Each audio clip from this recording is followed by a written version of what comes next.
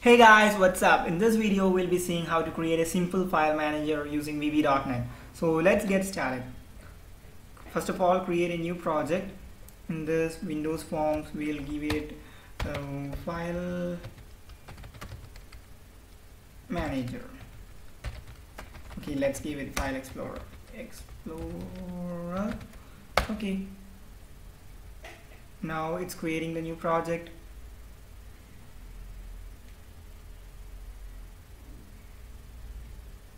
Okay, as usual, now we'll resize the window, and now going on to the properties, I'll change the text from form1 to file manager. Okay, and over here I'll require three components. That is, one is a button and the other one is an list view, which is used for listing the files, and also I'll need one more thing, that is the image list, which will be containing the list of images for directories and files, and also this the text box. And first of all, I will go to the image list and change the dimensions to 48,48 and the color depth to 32-bit, or 24-bit is fine. And adding it, I have a folder over here and add this to it. Pressing OK, we'll be adding it. Now I'll be just resizing everything. Okay, just giving it a better look. That's all. I'm not basically focusing on any kind of designs in this tutorial. I just wanted to show you how to make a simple file manager. So over here onto the buttons, properties, it is basically for viewing, or okay, we need to navigate to the directories or the path given within the text box one. So I'll just align it properly. That's it. And now the user will be entering the path over here, and the contents will be displayed in this list view. And to the list view over here, the small image list, I'll attach the list 1, and large image list, attach the image list 1. And now we'll go to the load event, form load event. Over there I'll type on error resume next to prevent it from crashing. If any errors occur, dim path, declare path as string. This is the path where I need to navigate. So path by default, let it be D drive. Okay, D drive, that's enough. And now I can search for each I in my computer file system get directories. I need to get the list of all directories which are present within this path. So pressing enter, and I need to add it to the list view one dot items dot add. There are two parameters. One is the I, that is the string. The I contains the path of the complete path, including the file name or the directory name. Okay, now the next part is the which image I have to choose from the image list. That is image list one dot images dot count minus 1, and that's it.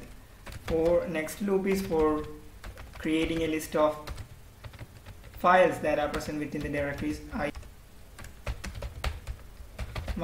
files which are present within the given path. Files dot system dot get files. Okay, the path, I need to specify the path, and pressing enter, list view list view one dot items dot add. As usual, I have two parameters, one dot images dot count minus 2. Count is a method, and also here I need to specify it's a method, it's not just a variable.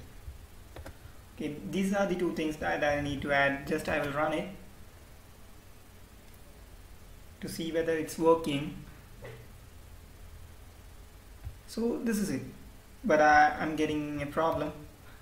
It is showing the images of the file to the directories, and the icon got inverted, so I need to change the count over here. It's 1 and it's 2. Okay, let it be there. The other problem that I'm facing is, you can see over here it's displaying the entire path, okay, which I don't want the entire path. So okay, I will be string in which it will be having the complete path. Okay, so I don't want that, so I can get the substring of the complete path just by using the substring method. Substring I dot last index of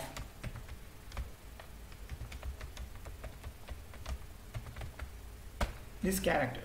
That is, it will start searching from the last part of the string, and whenever it finds this character, it passes its index to the substring method. So substring will be made. I will show you now.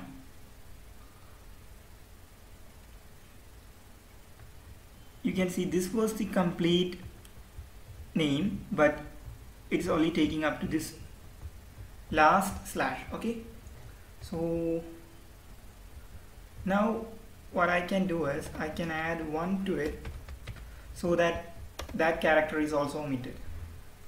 Now you can see that character is not present, only the directory name is there. Now the next part is I'll copy the same to the files so that it will be displaying only the file names. You can see it's displaying only the file names and all stuff. That's it. Now the other one is, from here I'll go to another event that is associated with the list view, that is item selection changed.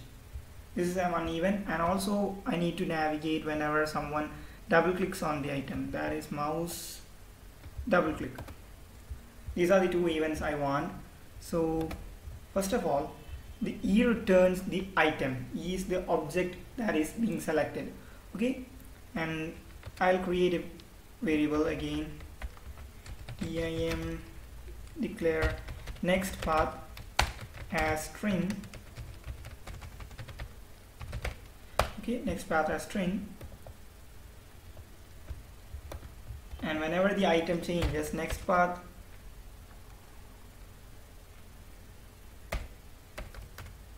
equals path plus this character plus E is the item that is being clicked, E dot item dot text. Okay, that's it.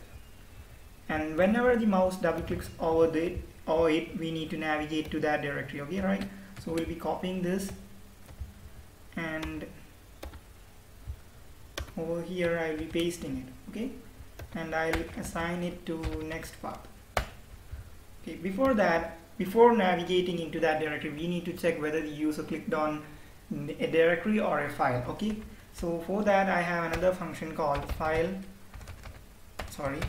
if my dot computer dot file system dot directory exist.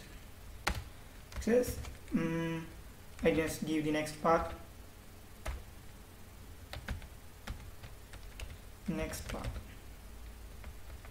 over here and pressing enter, and if such directory exists, then navigate me to that directory, or else display a message, msg box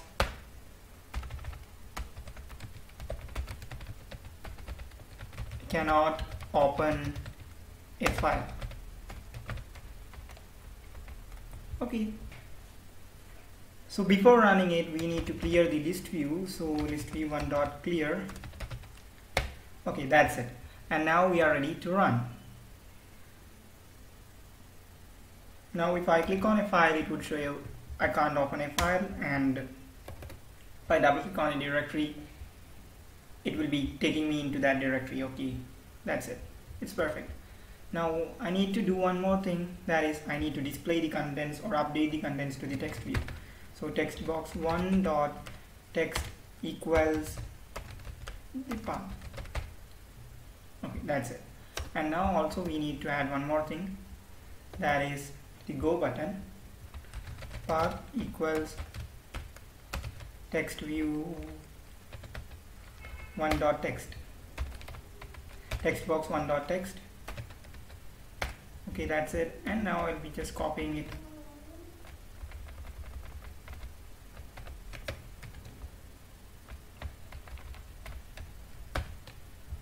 Instead of next path, I will be providing the path over here, and I'll be just removing this statement, and I'll be just removing this statement because I do not need that. Now I can run it again. So here is it.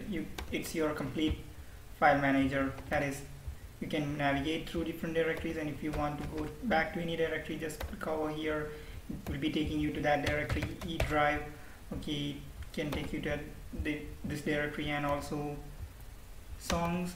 Okay, it's displaying. Okay, so that's it.